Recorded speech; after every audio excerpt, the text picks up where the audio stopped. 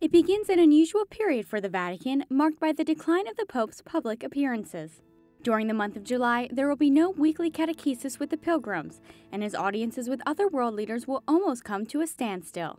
The only public meeting that will remain intact will be the Sunday Angelus prayer from the window of the papal apartments.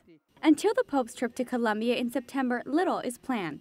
Thus, it will be a period of work from the inside, but there may be surprises. Who knows? Perhaps new trips will be announced, or Pope Francis will use this time as an opportunity to work on a new magisterial document.